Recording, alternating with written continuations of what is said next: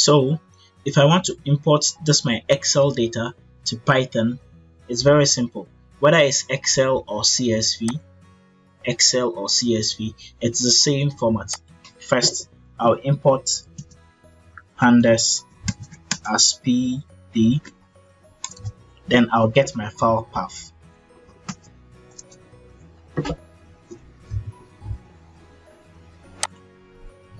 For my file path, I'll hold shift and I'll right click on any of them. In this case, I'm copying the Excel file. So if I hold shift and I right click, I'm going to get copy as path. So copy as path, I'll put it here.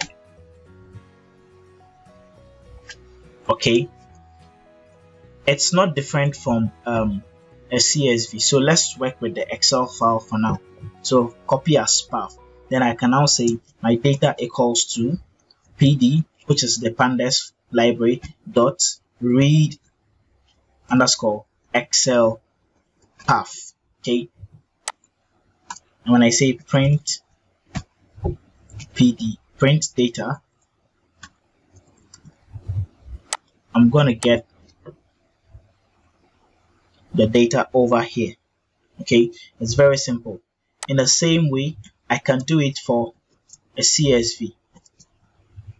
I can come here, hold shift, right click, and then copy as path, and I'll paste it here as my path. Okay, now I'll say data equals to pd.read CSV.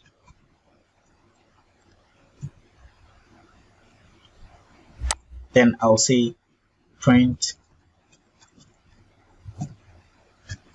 data, and I'll get the same thing. Okay,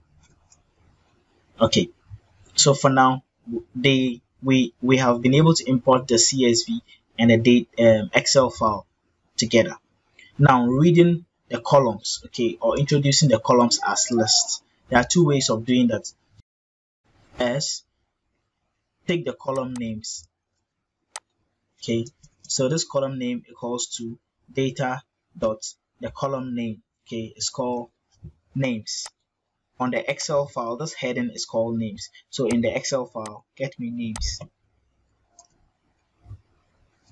Also ages, data dot ages.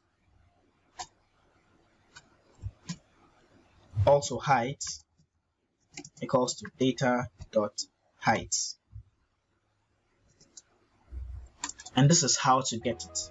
The second method, just simply say names equals to data.ilog.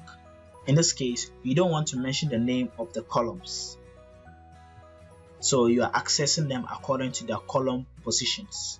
So get me everything inside column 0. That's in this case 1, because Python numbers from 0. You can say the same thing here, and I'll call it